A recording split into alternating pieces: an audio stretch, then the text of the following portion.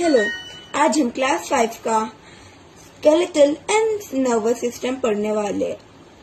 Skeletal system and nervous system consist of nervous system, muscular system, joints, human skeleton and sense organs.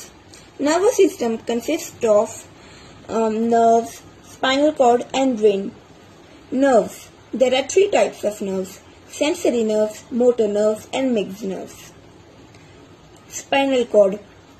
A spinal cord is a thick cord of nerve tissues protected by backbone.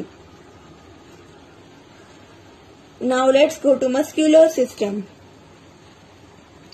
The types of muscular system are involuntary muscles. Example: muscles of heart, lungs and intestine. In involuntary muscles, you can't